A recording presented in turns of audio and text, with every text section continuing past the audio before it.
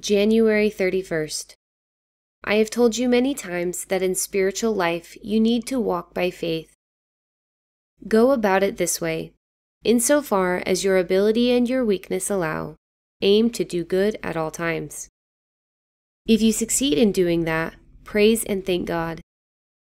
If despite your vigilance and goodwill you do not succeed in doing good either in part or altogether, humble yourself profoundly before God, but without discouragement. Determine to be more careful in the future. Ask for divine assistance and move forward. I know that you do not deliberately wish to do evil. The evils that the Lord permits and that happen without your wanting them serve to humble you and to keep you free from self-conceit.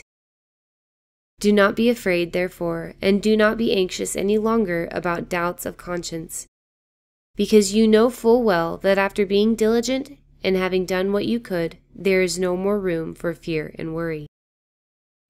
If you like this video, Padre Pio's spiritual direction for every day, click the like button and subscribe to the Flamekeepers YouTube channel. Please also share with us your feedback about today's reading. We'd love to hear how God has inspired you.